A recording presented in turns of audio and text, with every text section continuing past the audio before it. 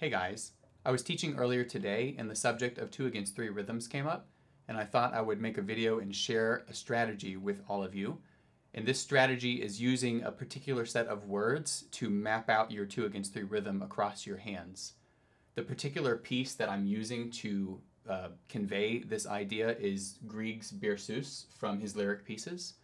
So before I get into the strategy, I wanted to play a little sample of that so you can hear what it sounds like.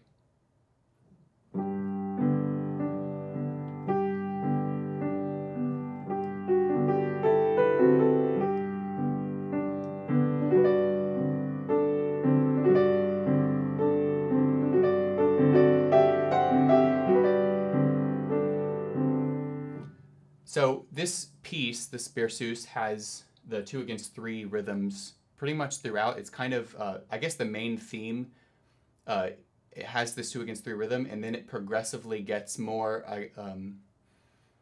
the harmonies get a little bit more strange, if you will, or I think they're beautiful, but they get a little more jarring as you go through the piece. And I think that's one of the cool things about this piece.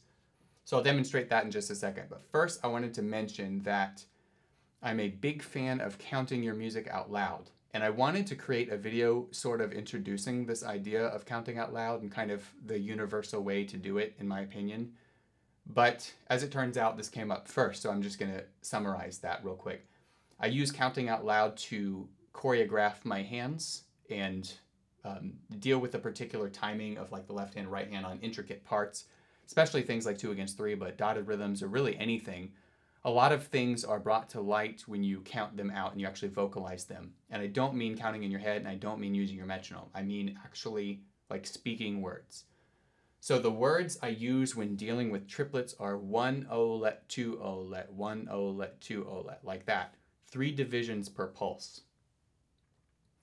When I'm counting like eighth notes, I'll say 1 and 2 and 1 and 2 and. Now I do see some people on triplets say 1 and 2 and or something like that, and I caution against that because in my counting system, the and has a particular meaning as the halfway point between 2 pulses. So when you say 1 and 2 and that's the 1/3 and the 2/3 mark of the triplet, and that's not splitting the beat, down the middle by 2. So I do not recommend saying 1 and a 2 and a 1 and a 2. I recommend different syllables entirely. That way you'll never mix them up as you navigate between your different types of subdivision. So 1-0 let 2-0 let 1-0 let 2-0 let. Now, I did not come up with this counting strategy, but I have heard others do it.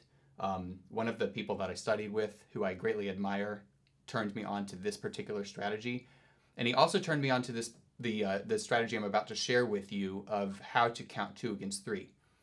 So in this Berceuse, we have this part that's in 2. It's in the duple. You're feeling 1 and 2 and 1 and 2 and 1 and 2 and 1 and 2 and like that. The right hand, you're thinking more of the triplet because in the third measure you get the idea of the triplet, and you have to really feel everything in terms of that to get it right.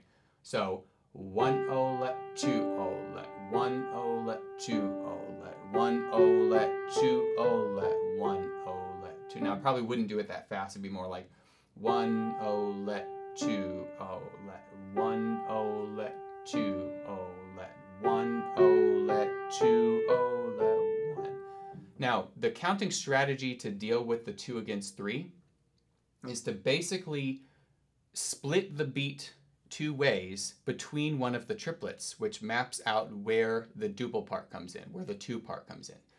So when we go 1-0 let, between the O and the let is where your eighth note's going to fall. And so if you can say and between the O and the let kind of quickly, you'll get the mapping correct, and it makes it really easy and reliable to get your 2/3 rhythm. So it sounds like 1-0 and let 2-0 and let 1-0 and let 2-0 and let. So I'm going to count this part out loud for you and show you how that breaks down.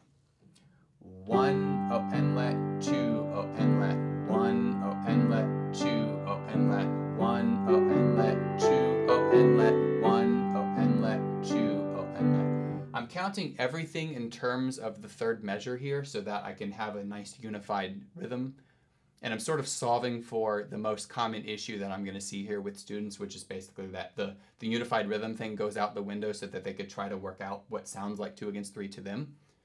But for it to be truly 2 against 3, the 3 part needs to be perfectly equal, perfectly divided by 3, and the 2 part needs to be perfectly equal and divided by 2.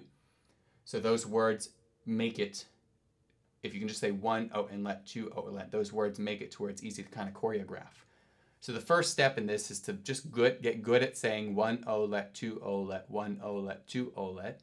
And then the next step is to get good at saying 1 oh let, 2 oh let, 1 oh let, 2 oh let, like that. Slowly 1 oh let, 2 oh let. Then you can take that 1 oh let and you can map it against the left hand and the right hand and get your choreography between the hands. So I'm going to try the right hand only here. With those words. 1 oh let, 2 oh let, 1 oh let, 2 oh let, 1 oh let, 2 oh let, 1 oh let, 2. And then you can take that and apply it to the left hand to figure out where the left hand's going to go.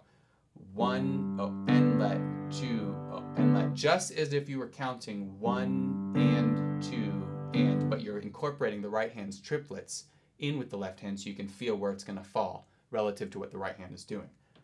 1 oh let, 2 oh let, 1 oh let, 2 oh let, 1 oh let, 2 oh let, sorry, I did that wrong. 1 oh let, 2 oh let, 1 oh let, 2 oh let. You put it together real slow.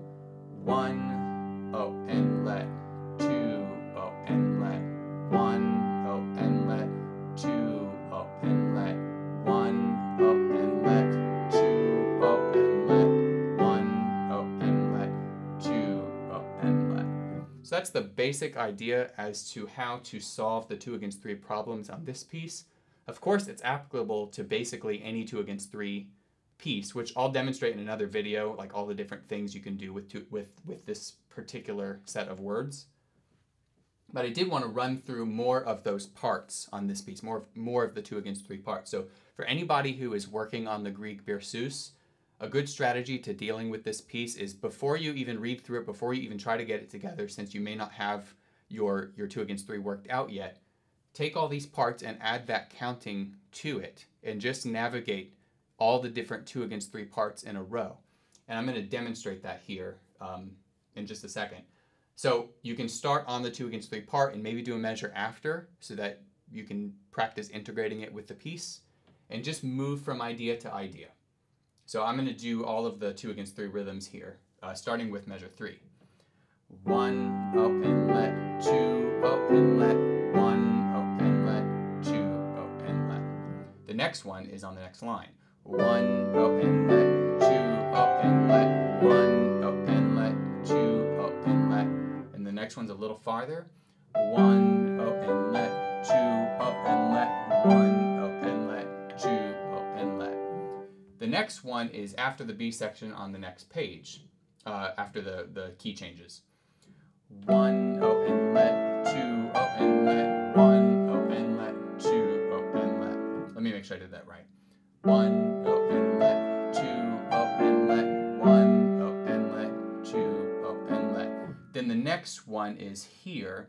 1 oh let, 2 oh let, 1 oh let, 2 oh let, 1 oh let, 2 oh let, 1 oh let, 2 oh let, 1 oh let, 2 oh let, 1 oh let, 2 oh let. Hopefully I got those all right for you, but that's the basic idea between how to count 2 against 3. Another example where you may want to use it is like Debussy's Arabesque No. 1, or there's the D-flat major nocturne that I released. That's actually in 6, but there's 2 against 3 in there. And that's actually where I first learned about the rhythm.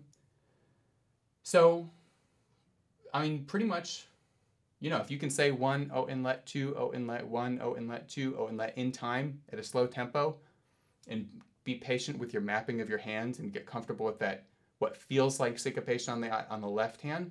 1 oh inlet, 2, and let.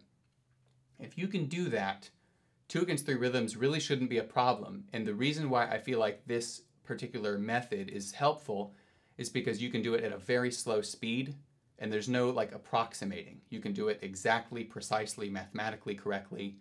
And I found that this is a pretty easy, helpful strategy for most people. So if you guys found this helpful, feel free to like and share the video, and subscribe if you want to see more videos like this. And I'll see you in the next video. Bye.